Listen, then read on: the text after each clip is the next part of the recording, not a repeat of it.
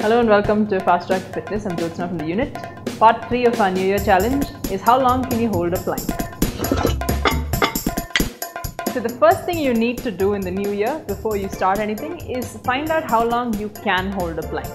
So set a timer up and get onto your elbows and then get into a plank, right? Make sure you keep your back nice and flat, don't let it sag and don't come up.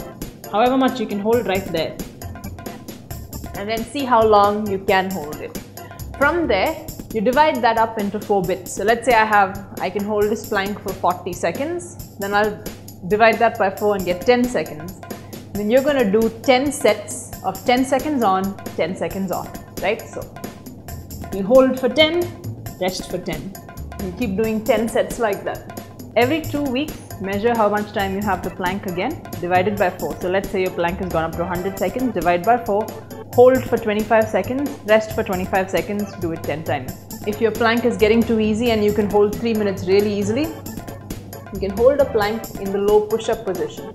So instead of holding it on your elbows, you go down into push-up position, hold there. And this will help improve your push-up as well. If you find that easy, you can start to take one leg off and hold there.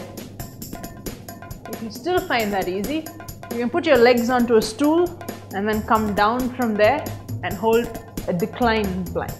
You're aiming each time for 3 minutes worth of plank, the hardest variation that you know of.